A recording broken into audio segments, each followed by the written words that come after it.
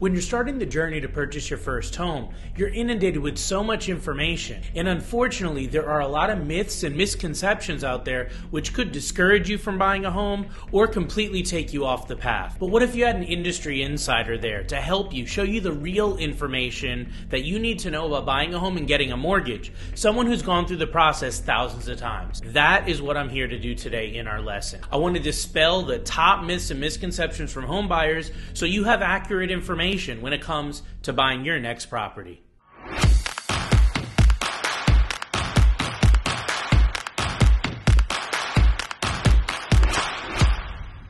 And why do you think there's so much misinformation out there? So I think the big reason that there's misinformation is because there's so many different sources that people are getting news right now and getting information. And that's not correct because every single transaction is different. Every single mortgage is different. The other thing that I want to address on that, Gary, is selective hearing.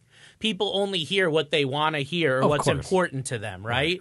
Another thing about the mortgage and real estate industry that's different from other industries is that there's constant change. When I say constant, I mean there's daily and weekly changes, sometimes multiple daily changes when it comes to mortgage rates, when it comes to loan programs that are available and whatnot. What do you think some of the big myths are, though, maybe when it comes to interest rates, let's say? The misinformation out there, the misconception out there, and the big myth around interest rates that I want to dispel right now is that not one size does not fit all. And the truth is that the lowest interest rate almost every time comes at the highest cost. The lowest interest rate is not always the best interest rate because I've seen loan estimates from mortgage lenders all over and they'll show this super low rate and then the consumer looks at, gosh, I'm getting this 5% rate. But when we peel that onion back and we uncover the layers, what's actually happening is that the lender is charging an excessive amount of fees, points, discount points, origination charges.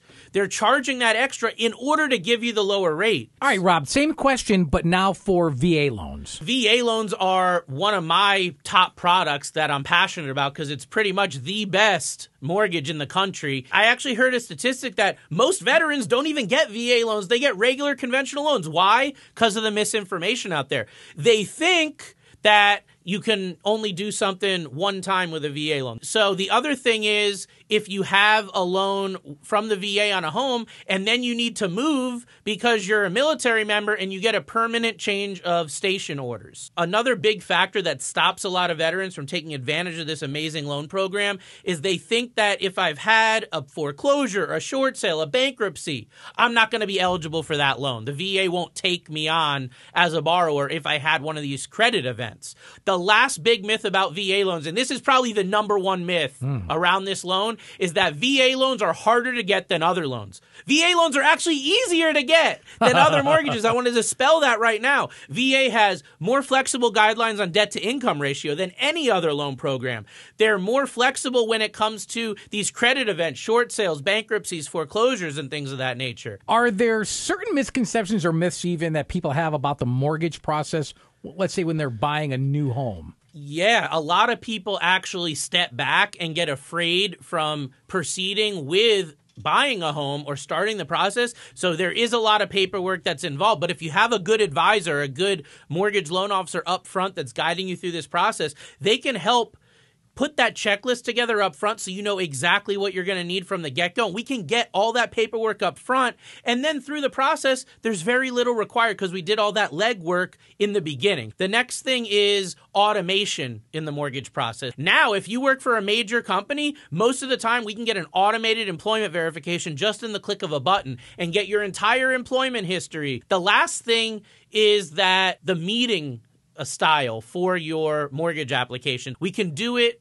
in the style that you are most comfortable with. If you want to come meet, great. If you want to do things electronically, that's fine too. But we can customize that to you and what you want to do. What about accessing home equity? So the first thing is that some people believe that you actually cannot access the equity in your home at all unless you sell it. So one of the other misconceptions around accessing home equity is that the only way to get it is to use a second mortgage or a home equity line of credit, and that's not accurate either. You can do a cash out refinance. Last thing is the use of home equity is reckless. So a lot of people have been taught, and it's been passed down, especially from our parents and grandparents, that using the money in your home for anything is pretty much a reckless endeavor. It's not smart, it doesn't make sense, and you're robbing your future. What about a misconception about the current housing market? Number one is it's a bad time to buy. Oh, the rates are high, the prices are high, bad time to buy.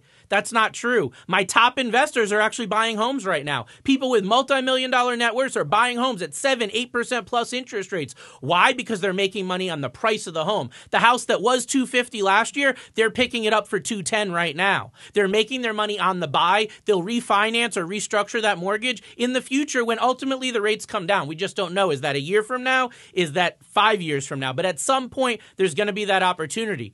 Another thing is, especially first-time buyers are going, the market's going to crash. I'm just going to sit here and wait until the market crashes. Absolutely false. The market is not going to crash. Rates are not too high. You don't want to wait to buy because of the rate, because like I said, you can swap it out. And the last misconception is buyers overcomplicate how the mortgage process is going to work.